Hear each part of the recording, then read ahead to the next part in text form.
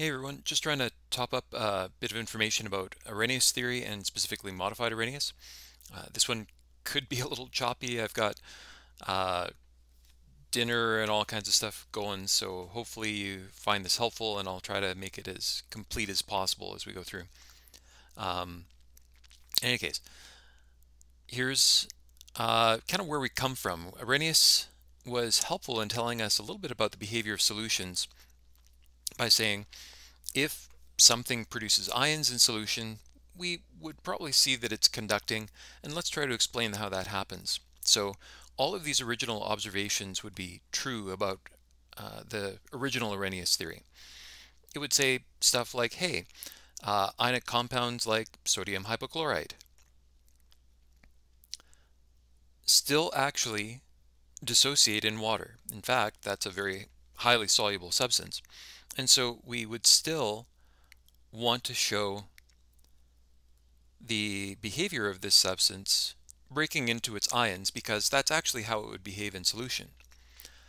It would turn out then that this substance could be further classified as a base, but modified Arrhenius theory eventually gets us to the point where we can talk about that.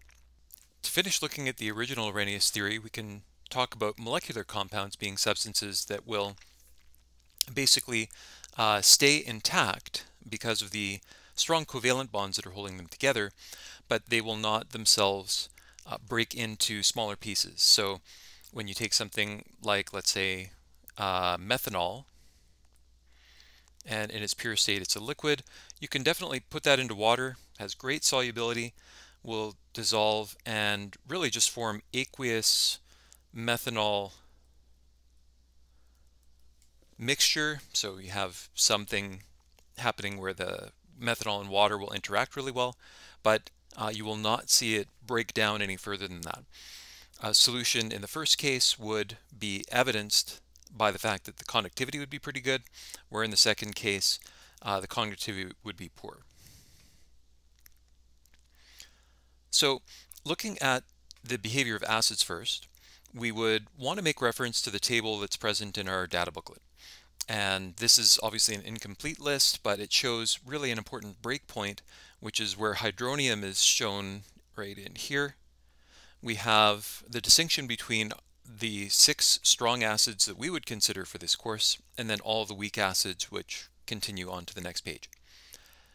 So what Arrhenius would say is that acids are substances that are going to react with water to form hydronium ions in solution. This happens both for strong acids and weak acids, as far as we're concerned.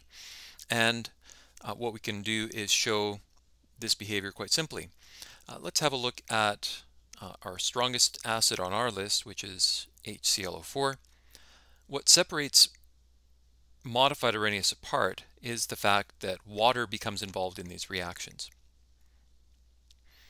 The consequence of this interaction is that hydronium ion is produced, where previously we just said it was hydrogen ion.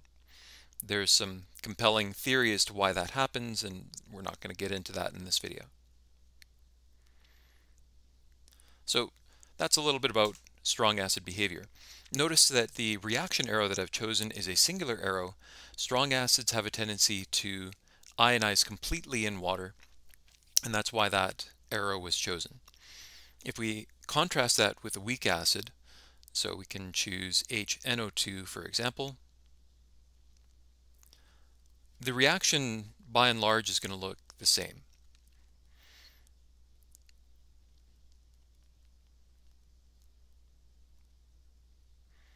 The distinction here is now that we are paying attention to whether it's a strong acid or a weak acid, knowing that this is a weak acid, appears close to the bottom of the list on the side, I'm going to show the behavior of it being a weak acid by showing an equilibrium arrow.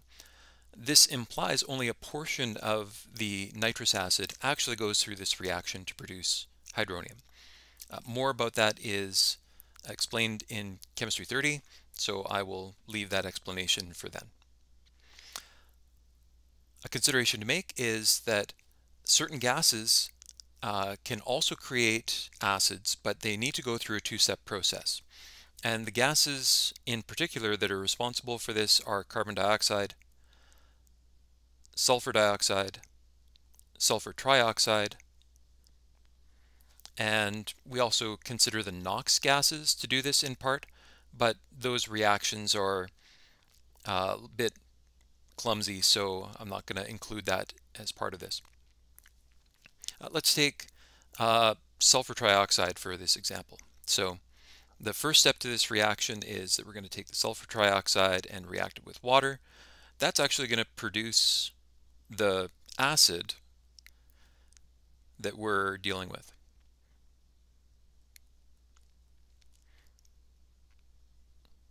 Now, at this level of chemistry, we probably don't have the ability to predict whether this reaction is in fact complete or partial.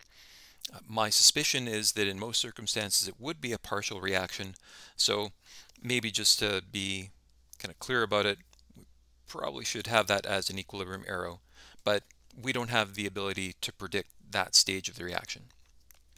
What we can do is look at the fact that H2SO4 appears pretty high up on our list as a strong acid. So when it further reacts with water, we're going to see it making hydronium to a great extent. That's why the singular arrow is there. And then we'll have a balancing entity that we can predict like that. One of the things that was mentioned in class is the fact that the balancing entity can be predicted by looking at the column adjacent to the acid formula. So wherever you've seen these particular acids on the list, you'll notice that there is a base formula that would set up kind of next to it over on the side here. And if you actually consider that in all three of these examples that I've shown, you can just kind of go across to look at the formula for the base. That would be the easiest way to predict these substances being produced. Okay. In the future, you're going to learn about Bronsted-Lowry theory, which frankly is a more useful way of predicting the balancing substance, but we're going to wait for Chem 30 to do that too. Then the behavior of bases in part ends up being the same as what we saw.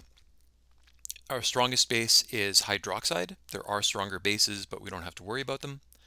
And ionic compounds containing hydroxide can actually still dissociate, acting like strong bases. So quite simply, if you had sodium hydroxide, very much like the original Arrhenius theory, we would predict that that would break apart and form hydroxide ions. And the sheer fact that hydroxide is produced during this reaction tells us that this is a base. So that part of the theory doesn't change. However, the theory does permit us to have additional substances not containing hydroxide that would actually be able to produce hydroxide in solution if we're told that they're basic. A key one that we've tested in the lab is ammonia.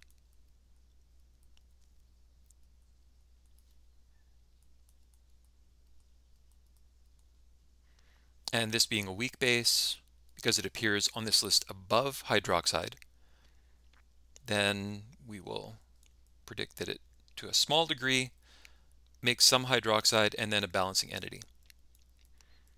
In a manner similar to what was stated before, if you actually look on the table and you find your base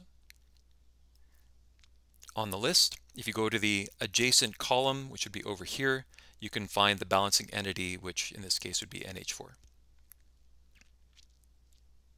Okay, maybe just one more example. So earlier on, I told you about sodium hypochlorite and that something about NaOCl is actually basic. You can see that OCl is in fact on the table. And having told you that it's basic, we can write an equation that looks like this.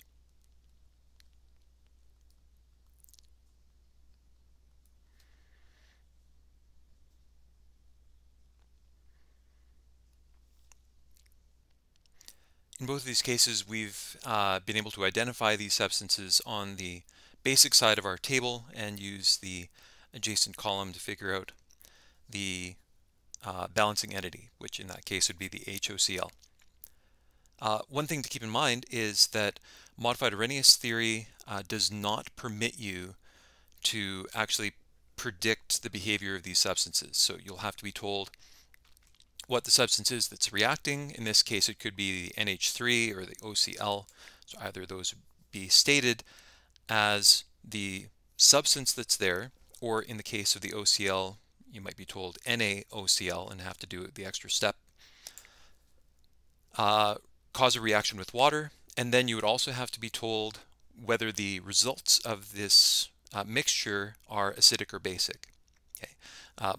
Bronsted-Lowry theory ends up having more predictive power. Again, we're saving that for Chem 30. Hope you enjoyed.